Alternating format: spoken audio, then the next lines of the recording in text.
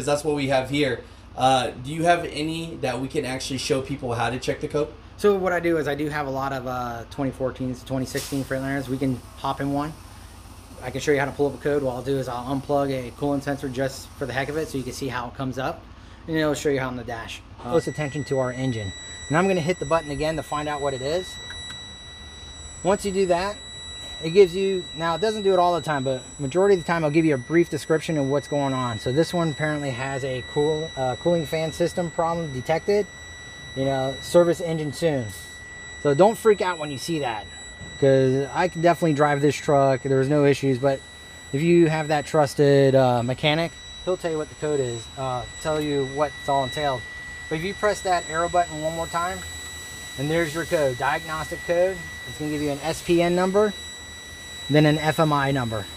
So this code is what you want to give to your mechanic, and then he can at least try to pull up the troubleshooting steps or have a good idea of what's going on with your truck. What's going on with the truckers? We're back again, hanging out with my guy Steve at LRM.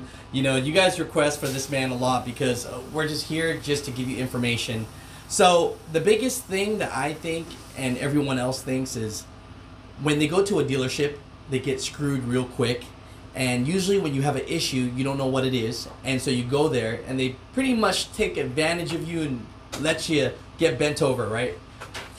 Yes. I can't say all dealerships because you gotta remember I came from a dealership, small shops, so everybody's managed by the management that we work under, right? Exactly. So you're only as good as your management team. But there's quotas over there. Oh, for sure. They're making money for a reason. They're giving you advice to change and swap certain things, right? They follow procedures. Right. They're 100 procedure followers. So that's why I always say try to find a mechanic that you may know that's not a dealership. Right. Just because when you go outside the dealership, they're not following a script. Right. So something that you see over and over and over and over again as a mechanic, that one guy can go straight to and test that specific issue. Where dealership, it's not the way it is. You have a fault code or there's an issue, they got to follow the procedural way and documentation, everything. Right. And that's just the way the industry is when it comes to the dealership world. Dealership world, right? Yeah. And not even the bigger ones, they just follow procedures because, believe it or not, people do miss some of the simple stuff like checking a fuse, check the batteries, make sure you have proper power. And dealerships are just covering all that. But again, when all that's happening, that's where they're racking up all that time, which you're paying for. Man, so, you know, Steve is actually my personal mechanic on my semi-trucks. So it's just... When you get a hold of me? Yeah, when I can get a hold of you. Busy. So, yeah. You know, we got him during lunch, so we won't take up too much of your time right now. So usually when I'm calling you, the first thing you ask me is, what the hell does the code say, right? And a lot of people don't know how to run that. I know right now you guys have a lot of Freightliners that you guys work on, correct? Yes. And so you guys are in luck. If they do not know what their code is, right, how do they find that? And does that work for all types of semi-trucks, or this is especially with Freightliner? So Freightliner is definitely, they made it easy where you can read the codes off the dash, off the ICU. Not all makes and models in the trucking will allow you to see those codes. Mm-hmm. Some of them will. It all depends on how it's all set up. But Freightliners, from my experience so far, has all been you can pull everything off the dash. You can, one or two things. One, you can do the Google situation and try to decipher what codes you have. You know, and sometimes they'll line out, especially with the description and what it says on the dash, and it matches up. And you just got to read because there's so many issues with maybe one code. One guy found it being this way. So like most things, you're going to be confused as hell Google searching this shit. Well, especially when you're a new owner operator or not knowing much about your truck. Yes, right. It can be quite confusing. But now this is where you build relationships with mechanics in your hometown that can listen to you and say, hey, this is the problem I have. You can give them a call and say, hey, this is the code I have. Is there anything I can do on my end to try to get trucking until I see you? Because sometimes you can actually do a few things on your end to save you a little bit of money, at least to finish the load. And then I like your ringtone. It's my girl. Yeah, she's calling. But you know, there could be a few things that you can do on your end to try to finish your load until you get to the shop, or sometimes you can actually fix the problem yourself depending on what the code is. But if you have a mechanic that can help you somewhat decipher in aspects of, you know, this could be a common occurrence, check this out, and you'll resolve the problem. Or he may say, you need to come and see me. So you definitely need to find a mechanic that you can rely and trust on. I love that. I love that. So if you're in a Freightliner, because that's what we have here, Do you have any that we can actually show people how to check the code? So what I do is I do have a lot of 2014s, 2016 Freightliners. We can hop in one. I can show you how to pull up a code. What I'll do is I'll unplug a coolant sensor just for the heck of it so you can see how it comes up. And it'll show you how on the dash. Usually a description and a code. Gotcha. And it's a few simple steps and you can do this on your own. Awesome. Let's go look for one with the code. What we got going on? So we have a 2015 Freightliner Cascadia. It's a day cab. This one actually has a check engine light on. Oh, does it? It does. Okay. So we're gonna hop up in the cab and let's take a look at the code. I'm gonna show you how to pull it off the dash. Awesome. Now this, like I said, this works for Freightliners. When you have other trucks like a Kenworth or a Peterbilt, and sometimes you can't pull those off the dash, I would recommend that you find a code reader and that can read it as close as you can to. I want to say Nexic is a pretty good brand. You know, there's a whole bunch out there, but read through them and get the ones that are close to OEM reading. Gotcha. Let's go. So, and you don't have to buy one that's fancy. You don't have to get the $5,000-$6,000 one.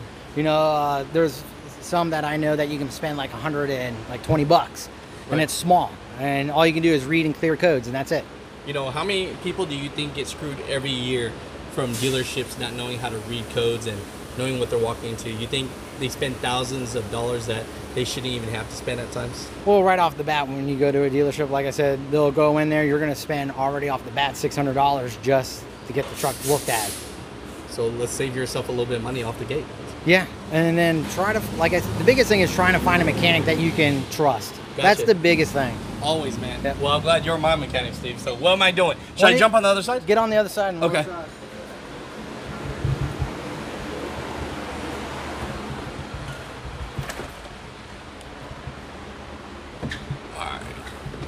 me just turn this so you don't have a ringtone coming through.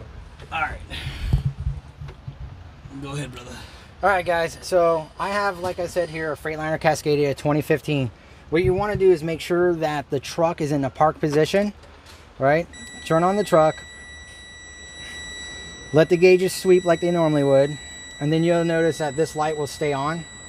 So what I want to do is, let me back this up just about right here.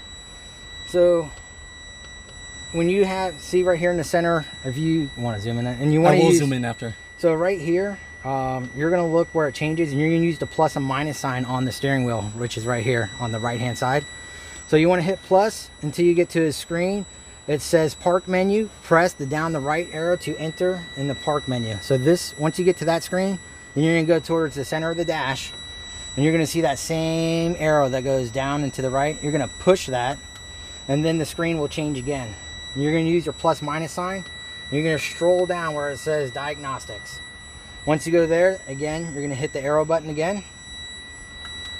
And you can see already it says it has 2 active codes. And you see the arrow, you're going to hit it again. Now it's going to give you 2 locations. You have one for engine 2, you have one fault code, and you have one for HVAC. So HVAC's not going to cause an issue with your truck's overall performance. Anytime it says engine or after treatment, those are the ones that are going to cause an issue with your truck.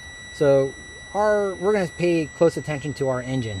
And I'm going to hit the button again to find out what it is.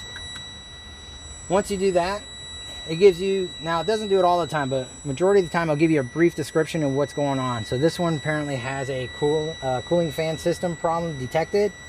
You know, service engine soon.